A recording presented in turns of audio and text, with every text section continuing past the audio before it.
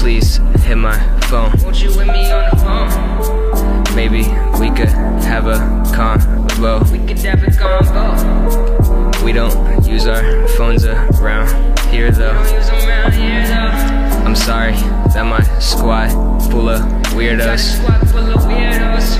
but I've been thinking you could be my girlfriend, someone I can know real close when the world ends. Kids these days, they don't really like labels, but it's kinda nice just to be a little stable. Cruise around the city, maybe try to leave town, and then we can come back whenever the sun go down. I think I might just be like the deadest kid around, but when you be at my house, I've been making pretty sounds. You be chilling on the couch, I'll be chilling on the keyboard. Then when you leave, I'll be moping around like Eeyore. I don't know what I'ma do, some days I wanna fill you out like a W2. And I don't mean to be direct, I'm just keeping it true. And in the future I don't mind if we take different routes, cause love's hard and I don't really like it. Haven't felt the same since a girl left my eyelids, yeah.